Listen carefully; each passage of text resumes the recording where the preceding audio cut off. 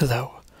Today I'm going to show you how to prevent a laptop running Ubuntu server from suspending when the lid is closed.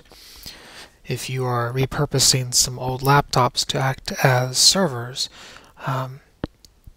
you don't want them going to sleep when you close the lid. It's pretty easy to fix. You edit.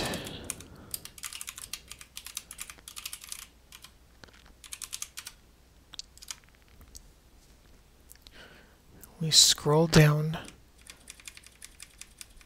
to HandleLidSwitch equals suspend. We're going to delete the hashtag, so it's going to uncomment it, and we are going to change suspend to ignore. We're going to Control X to save. Then we're going to do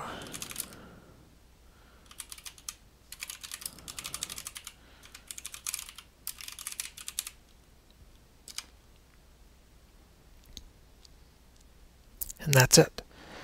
If you are on Ubuntu 18.04, you'll probably need to do